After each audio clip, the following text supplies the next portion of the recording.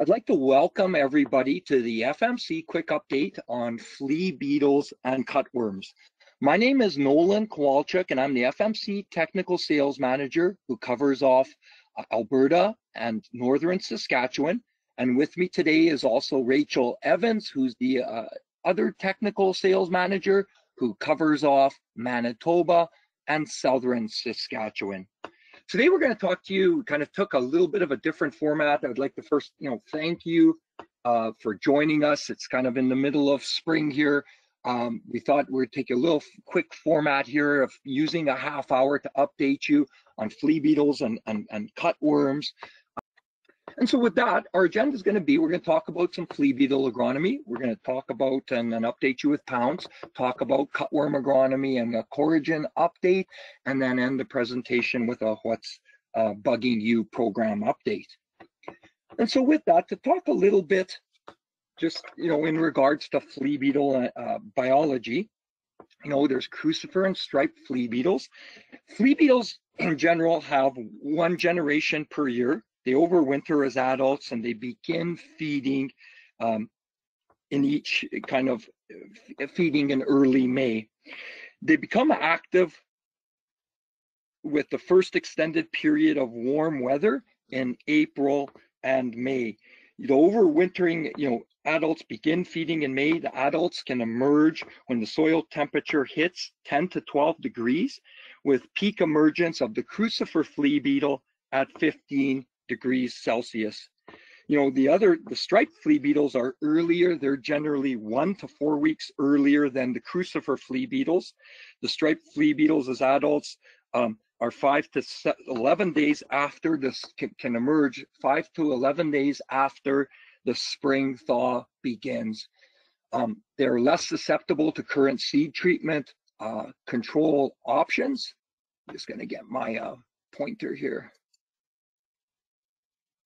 Less susceptible to current seed treatment options, and they do favor stem feeding. Newer adults, so as the season progresses, overwintered adults die off in June or July after they complete their egg laying. And from the egg to the adult development takes 7 weeks. So then the new wave of adults emerge in July to October, and it is these who feed on canola leaves, stems, and seed pods in late summer, fall, and October, and then kind of the whole life cycle starts again in the following spring. So looking at some kind of overall, tips for deciding when to spray flea beetles. And I think it can be easily kind of broken up into 3 kind of key areas: the percentage defoliation, the plant stand, the crop stage, and new leaves. So, the action threshold is where greater amounts of the plants have 25% leaf defoliation. It's important to check 10 sites throughout the field, and feeding damage can increase to 50%, which is kind of considered the economic threshold where the insecticide provides the economic impact. And I would have to say, given today's commodity prices of high-priced canola, we've never seen, canola at these kind of price levels for new crop canola. It's probably advantageous to be a little bit earlier on these thresholds to take action to definitely protect the canola. Action thresholds, so looking at kind of a little bit more at plant stands. Action thresholds are based on a plant stand that is, these 25% action thresholds and 50% economic thresholds is based on 7 to 14 plants per square foot. So it is important for, those of you represented here in different geographies and maybe having different plant stand targets or seeding rates. If the plant stands are 4 to 5 plants per square foot, then lower action thresholds should be considered. And then just kind of overlooking or taking a look at crop stage and new leaves. Any conditions that slow canola development, allowing flea beetles to feed on the susceptible stage of the plant, like we've had, and I'm going to talk a little bit more in the next slide about frost and give you a little bit of a frost update. But I mean, any of these conditions definitely, are going to allow flea beetles to continue to feed. Sunny, warm, dry weather increases feeding activity. Cool, damp weather may slow the activity or drive them down to stems or underside of leaves to feed. And one other thing to mention is this, that larger than 4-leaf canola can withstand flea beetle feeding without any economic loss. And so this is just a look at estimating the percentage injury to the foliage of the canola, flea beetle feeding damage scales here. So this is kind of the 20% and the 30% defoliation and what that would look like as we kind of emerge to 40, 50, and 60% defoliation. A bit of we mentioned about the frost. I mean, many areas across Western Canada, last week, over the weekend, early this week, have had predictions of frost. We have had frost. And so you may have canola cotyledons that die due to frost. That center growing point's probably going to be intact, and that's what you want to be watching. If the growing point has survived, watch for the damage of the flea beetle feeding. Now, once it does warm up, we got moisture, we know there was flea beetles across Western Canada, seeing the social media and Twitter casts, and there's going to be lots of flea beetle pressure as canola gets going here again. So watch for the damage to these newest leaves. It's with these leaves being much smaller that 25% leaf loss is not going to take long. So you want to be proactive, you want to be scouting, you want to be on it, have your customers ready to go, have their insecticide in place so that they can take action if they do start to see flea beetle pressure. Also frost and reduction in leaf matter may also drive stem feeding. So there's no actual thresholds on stem feeding, but the widely accepted norm is if 1 plant per square foot dies as a result of stem feeding, spraying should be considered. When it's with the slower emergence or delayed growth up until now and early seeded acres, that the protection of the seed treatments that we have will be greatly reduced or are running out. Generally they're providing 3+ weeks of control, and so with cool conditions, early seeded crops, so forth, the canola lagging and not getting kind of going because of the cool conditions, that's definitely important to keep scouting and watching, because the flea beetle damage is going to start to occur. And so now, just to shift gears and give you a bit more product specifics with Pounce. So Pounce, or 384 EC, has a new registration for both striped and crucifer flea beetles. It's one of the only insecticides that has both striped and crucifer flea beetles on its label. So the active is permethrin. It's a group 3. It's highly concentrated. It's a synthetic pyrethroid, and the best results are when the product is sprayed and when it comes in contact with the pest, but it does have some stomach or ingestion activity. It does need good water volume of 10 gallons an acre. So it comes in a 2x10 liter case. It's registered in canola for flea beetles, and talk a little bit about cutworms and other crops in a second. The rate is 62.5 mils per acre, or 160 acres per 10 liter jug. It's very economical at $4 an acre. The best results are when targeting the flea beetles when they are actively feeding, so that you can kind of spray and come in contact with them. It can be applied via air once per season, and it has the unique characteristic of having a longer stability in sunlight. And so, what we see with permethrin or Pounce is that it has longer control based on a longer photolysis or light stability average half-life. So based on research that was conducted at the University of Manitoba and the Pittsburgh Environmental Research Lab, Pounce has had higher light stability than Matador, Decis, and Lorsban. And so as you can see here, Lorsban being the standard, Decis at 3 times, Lorsban, Matador at 5 times, but Pounce being 7 times, having a 7 times longer light stability than check as Laura's ban. And so what that's kind of translating to with insecticides, degrading with both by moisture and light. So if they all degrade somewhat equally by moisture, with Pounce having a greater light stability, it's there a little bit longer for insects and pests that come in contact with the product. As well to mention is that it is stable in water and up to a pH of 9. And so just a couple visuals here. We do see excellent control of both striped and crucifer flea beetle, and you'll see here in a side-by-side trial that we had in Arborg, Manitoba last year, which was primarily a striped flea beetle population. 7 days after, we see Pounce at 160 acres per 10 liter jug, the recommended rate, versus untreated. And so as you'll see here, high flea beetle population. The flea beetles ravaged the untreated side, but you can see the canola coming through. The Pounce was able to kind of hold back and ward off the flea beetle attack on the emerging canola leaves.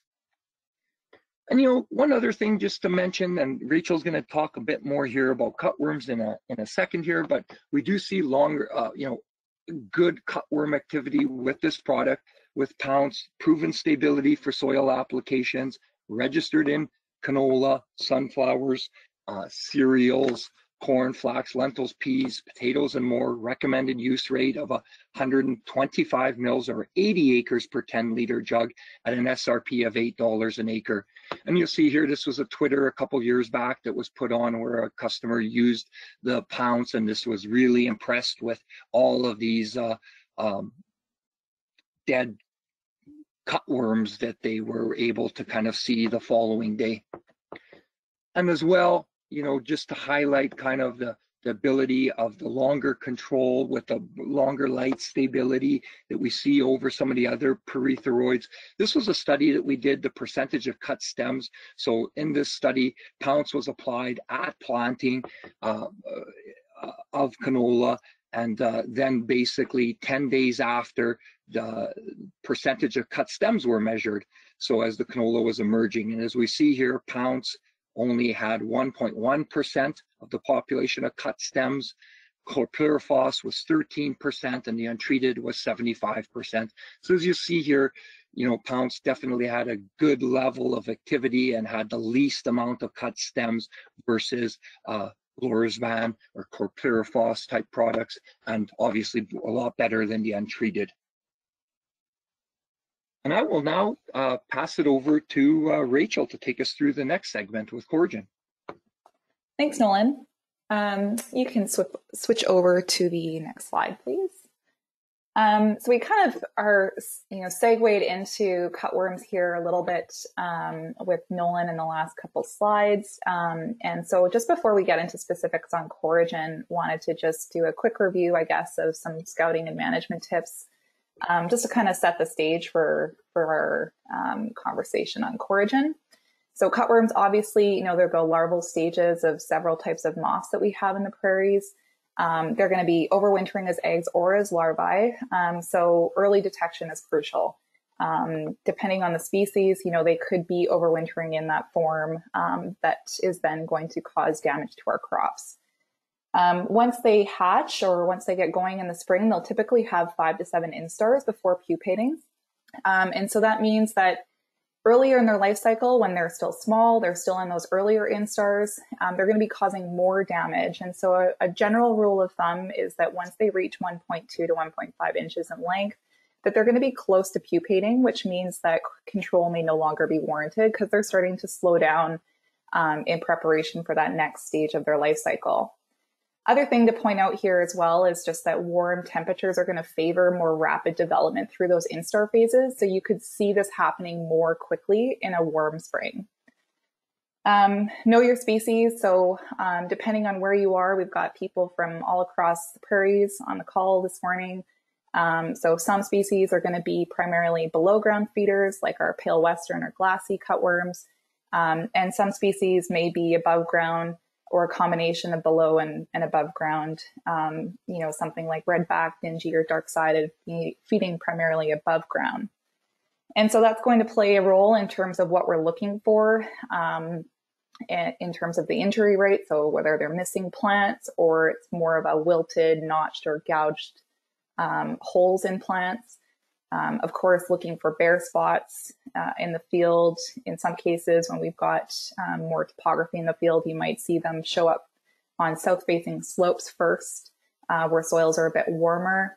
And then once we do kind of have some suspect areas, right, it's just about digging around with your trowel, trying to scoop up some soil into a container, sometimes into a bucket, just to shake loose any potential larvae is a good trick. And then just a final note here that, of course, because these are moths, that they are nocturnal.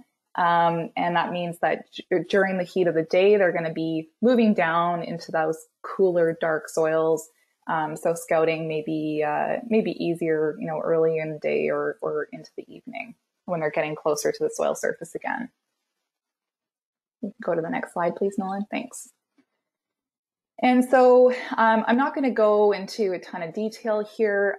So obviously thresholds have been established for some, but not all of our cutworm species. And in some cases they're economic thresholds for our crops. In other cases, they're more nominal.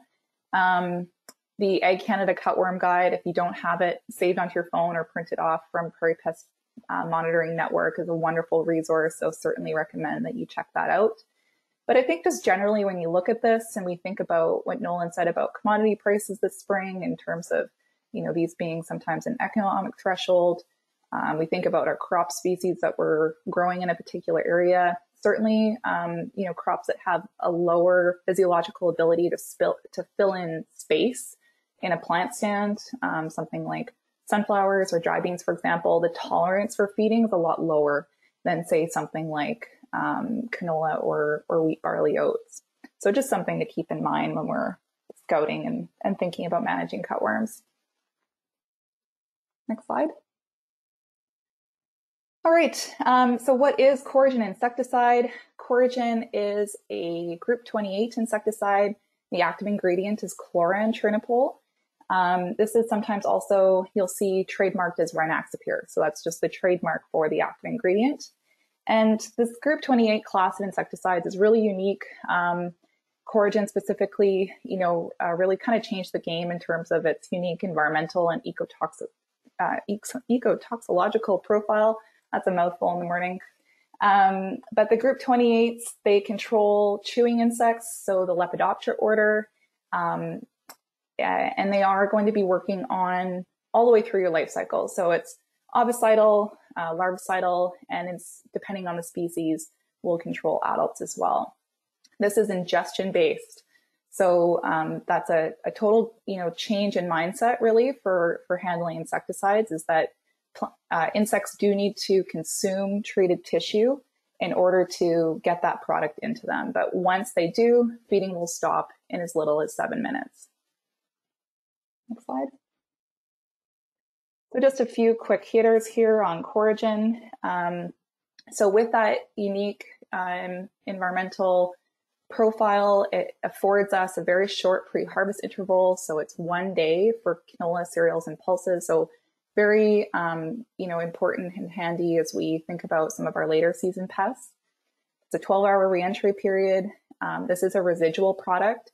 The residual can be 7 to 21 days. This is going to be rate dependent and also environmental and sort of time of year dependent as well.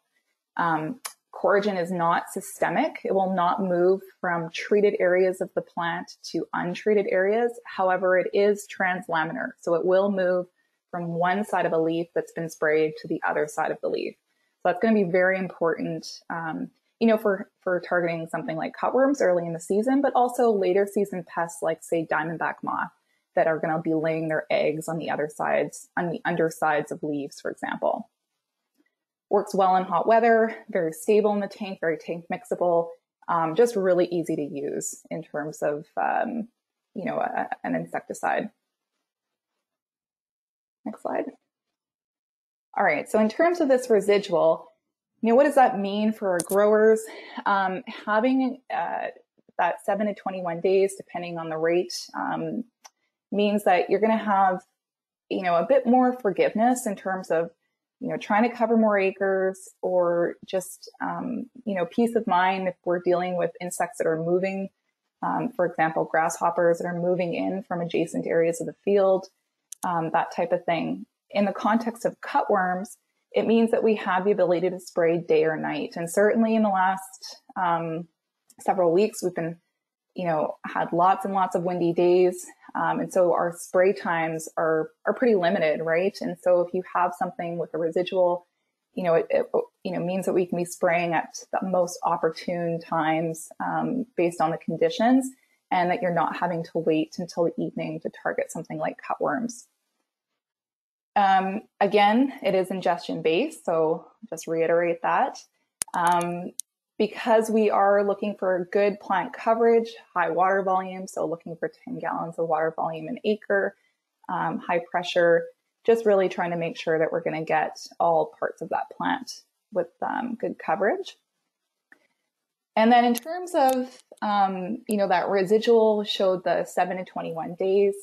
And if you are looking at spraying something like for the armyworm later in the season, where you have the option of going with, several different registered rates, the general rule of thumb is going to be use higher rates when you're dealing with larger insects, you have higher pressure, or you're looking for a longer extended control period. So that's just one way of kind of navigating through that rate selection. With cutworms, we just have the one rate, so it's 100 mils an acre or 60 acres a jug. SRP is $22.56 an acre. And so with cutworms, one thing just to keep in mind is, again, because it's an ingestion-based product, it means that you're not going to have that complete death immediately that growers might be used to. However, what you'll see is 24 hours after spraying, those cutworms are going to be lethargic, they're going to be slow moving. And when you pick them up and touch them, they're not going to form that really tight C. And so that's a good way of knowing and showing your growers that the product is working. And then with that 100 mil rate, that product will remain in the plants for at least 7 days. And so that is, of course, beneficial in terms of reducing the need to respray.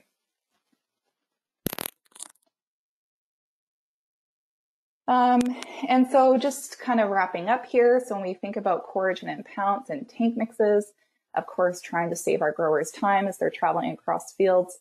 So Coragen is an SC formulation and Pounce is an EC formulation. So following WAM legs, you can sort of slot in Coragen or Pounce into that tank mix order. A couple common questions that we get asked is with the Liberty Centurion tank mix. So there you can see the Amigo goes in first, and then with Coragen, it would go second as the SC, followed by Liberty and Centurion. And in the case of Pounce, again, Amigo goes in first, and then you would have Liberty, Centurion, and then Pounce would go in last as the EC.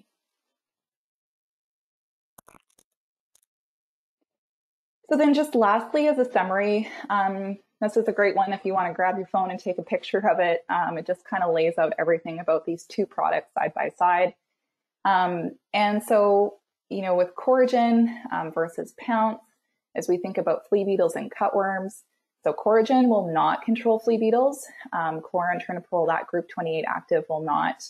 I know there's sometimes confusion because there's another seed treatment that's a group 28, like in Lumiderm, for example, but that is cyantraniliprole, not chlorantranicol. So just a note of confusion there. But so Coragen will not control flea beetles, but it is an option for cutworms. Pounce is registered, of course, for crucifer and striped flea beetles, as well as cutworm control. With Coragen, you have an extended control period, so 7 to 10 days at that 100 mil rate, versus some limited extended control with Pounce. And as Nolan has explained, we're seeing more than some other insecticides in that class. With Coragen, very safe on beneficial insects and pollinators. It's one of the very unique things about Coragen that makes it so nice to use, is just that environmental and ecotoxic profile. Pounce is a pyrethroid, and so it is going to impact our beneficials and pollinators. So we need to think about that when we're spraying. Coragen, ingestion-based. Pounce, more contact with some limited ingestion. So one is going to be something where you're going to, see some of those insects still moving shortly after application, but they're going to stop feeding right away. Pounce is that quick knockdown. With Coragen, you have flexibility in terms of your spray time because of that residual period. With Pounce, you're wanting to spray in the evening time because you are looking for contact.